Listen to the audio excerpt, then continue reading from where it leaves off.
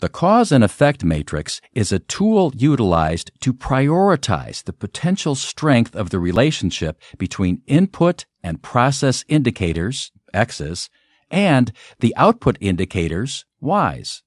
This is a subjective analysis tool that gives structure to team decision-making and is used to decide what X data to collect. To begin, list the key output indicators, Y's, across the top horizontally.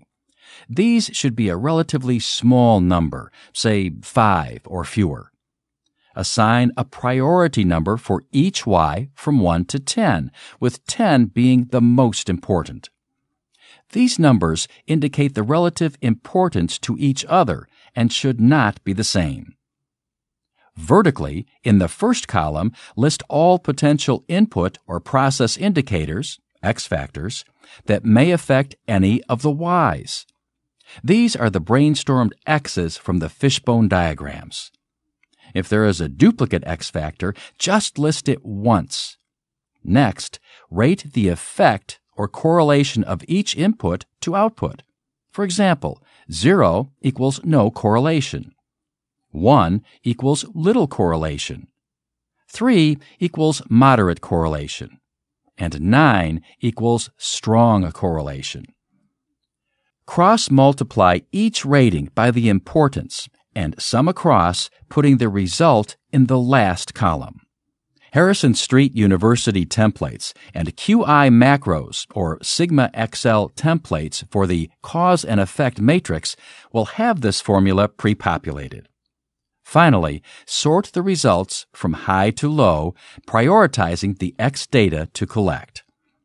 Look for a natural break in the numbers of the scores to determine which X's to collect data on. Typically, this will be 10 to 15 X's.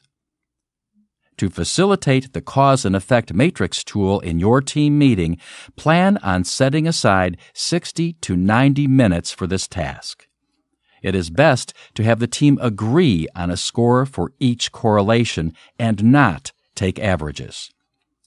Refer back to your ground rules on the best way to make decisions.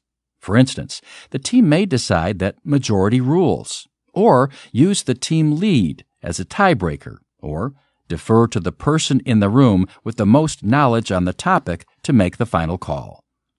You can send out these spreadsheets to the team prior to the meeting so that they can fill out their scores and then bring them to the team meeting to speed up the comparisons. It is also a good idea to discuss situations where half the team scores a driver a 1 and half the team scores the same driver a 9. If this occurs, perhaps not all team members have the same operational definition. If you cannot finish this exercise in the designated time frame for the team meeting, it is best to continue at your next scheduled meeting and not to assign this as homework or to have the team lead collect all of the scores. Doing this would create extra work with the opportunity for errors, as you may miss out on the chance to discuss certain pairings or be forced to take an average score when it should be a consensus. The cause and effect matrix is a very versatile tool and will also be repurposed in the improve phase as the solution selection matrix.